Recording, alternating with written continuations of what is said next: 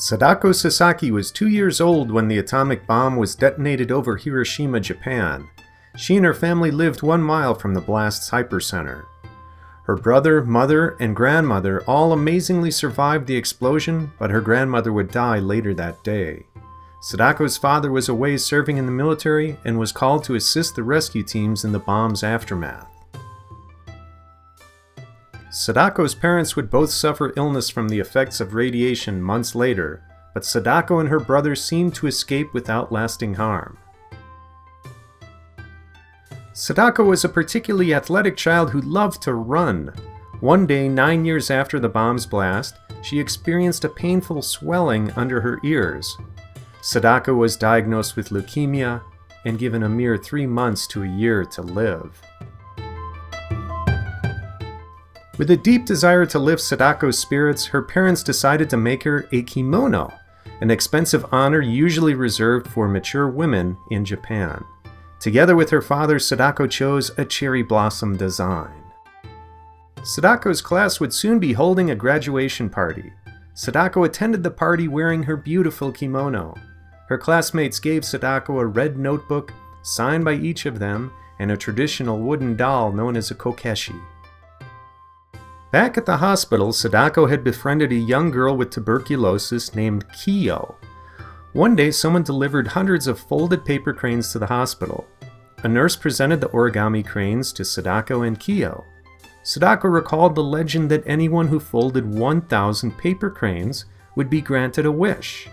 With great enthusiasm, Sadako and her friend began the effort to do just that. Sadako wished to be healed and to be able to run again. She wished for more than that, though. She wished to end all suffering and to bring peace to mankind. Despite her deteriorating health, Sadako achieved the ambitious 1,000 crane goal in 3 weeks. Shortly thereafter, Kiyo was indeed cured and released. A bittersweet occasion for Sadako, for Sadako's condition had become still graver, and so she steadfastly resolved to fold another 1,000. Within a month, however, her health was so poor she could no longer continue.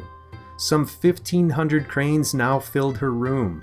As Sadako's last moments approached, her room would also fill with friends and relatives. On the morning of October 25, 1955, Sadako lost her battle. At the funeral service, Sadako's body was robed with the cherry blossom kimono. The kokeshi doll given to her by her classmates was placed in the casket along with heaps of Sadako's beloved paper cranes.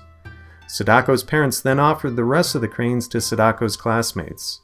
The cranes now had a new purpose: to offer remembrance of Sadako and to carry her heavenward, wherefrom she could protect Hiroshima and the world with her wish for peace. Her classmates were quite moved and wished to honor Sadako in some way. With the help of their teacher and a determined volunteer, they hatched a plan to build a memorial statue of Sadako and to the children who suffered and died from the atomic bomb.